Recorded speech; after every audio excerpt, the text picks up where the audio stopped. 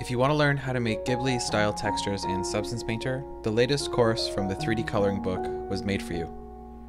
This beginner-friendly course will show you just how easy it is to make drag-and-drop anime-style smart materials that you can use in any project. I'll leave a link in the description if you want to consider getting the course. Now let's get into this week's video.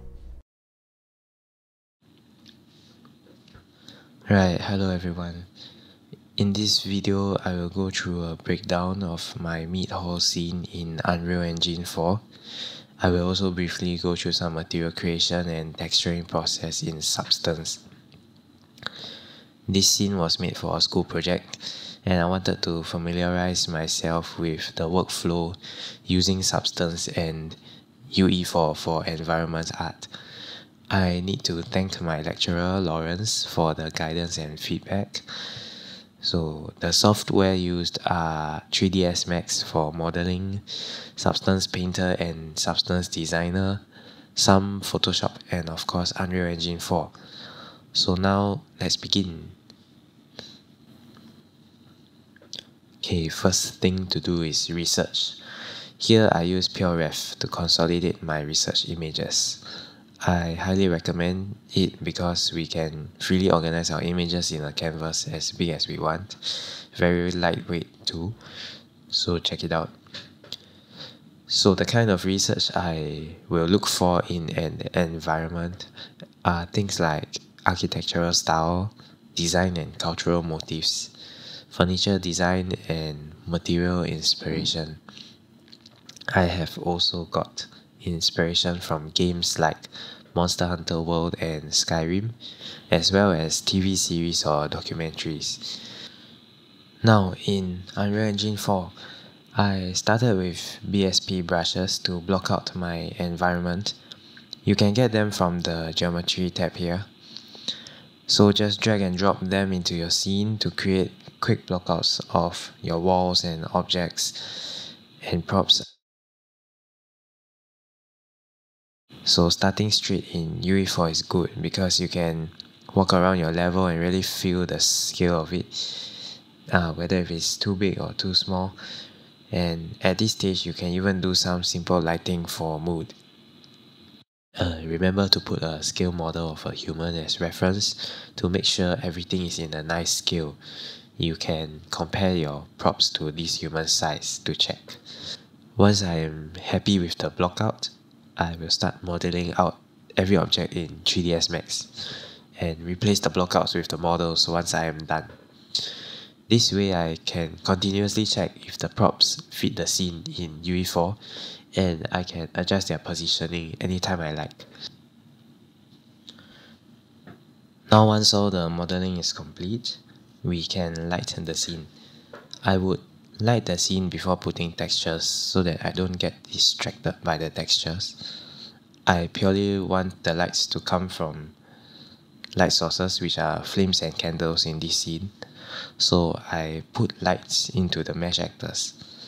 This way, whenever I put the actor in the scene, it will come with a light as well, which is very convenient and I find it more consistent because I can make changes to the strength of the light and it will update all the instances of the mesh actors. Now we will move on to how I create stylized materials and texturing. I create my materials in Substance Designer. One material I use very frequently in my scene is this stylized wood planks material. I have exposed parameters to control the number of planks all the way to 0. 0 planks is basically my base wood material for most of my props in this scene. This way I keep the style of wood consistent throughout my props. Of course, when texturing my props I give all of them this wood texture, but I will vary the colors in Substance Painter with an HSL adjustment. I will go through quickly the stylized wood material first. So here is my stylized wood planks material. We start from big to small. So planks, edge chipping, and then wood grain. For planks, it's quite simple. We create the vertical planks with tile generator, and then apply a flood fill where we can get various maps generated from it. Flood fill is very useful when you have clean and closed sections in your material. I generated random grayscale for height variation and 2 gradients with a slight angle variation in between them. I blend them together and apply histogram scan. This will create the stylized gaps between the planks due to the angle variations I set earlier. Now we blend it with the random grayscale for height, and I applied a make it tile patch because I feel the random extra vertical lines look nice for my stylized wood. It also removes the horizontal line on the edges from the tile generator. For the edge chippings, I use tile sampler to generate square shapes according to a mask map from my planks.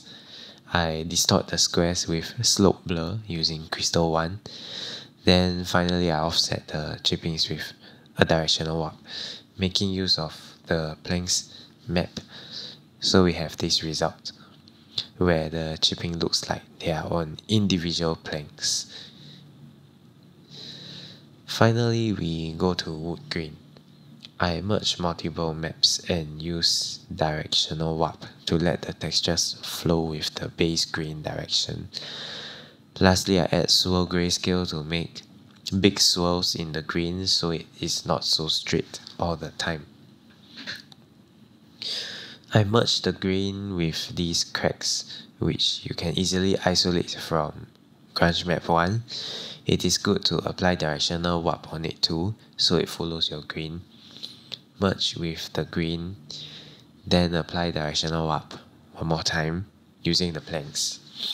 Now I blend the grain with my planks and I have my height map. Next, we move on to the other maps that we need. Normal and AO can be generated easily from the height map. I invert my height to get my roughness map because I want the gaps to be roughest. And we don't need metallic because this is just wood. Moving on to color. Color is quite simple here. Ben Wilson has created a really useful node to create color variation, so I lazily used it together with a grunge map for all the color variation that I needed. I used it 3 times here, once for my base plank, once for a green, and once for a dirty pass. Finally, I use a dirt node to put some dirt and dust into the gaps, and that's my multi-purpose stylized wood material. So let's move on to texturing in the Substance Painter. So many of my props have carvings on them, and this can be easily done with Substance Painter. Let's look at the tables. Here you may find the wood texture familiar. That's because I used my wood plank material which I went through earlier. I will show you how to make the carvings on the legs. I went to textures.com and found these Viking inspired motifs which I can download in grayscale. Of course, I helped myself to them and import them into Substance Painter. With this, you can stamp them onto your models with a paint layer. Remember to set a negative height value because it will really bring out the carved look. These shapes can be made using a mask outline filter. So first you select the polygons in your mask, then use the filter to generate an outline of the polygon as your mask. Set a negative height in your fill layer and there you go. Easy carved frames. Finally, you can create edge wear using the metal edge wear generator in your mask.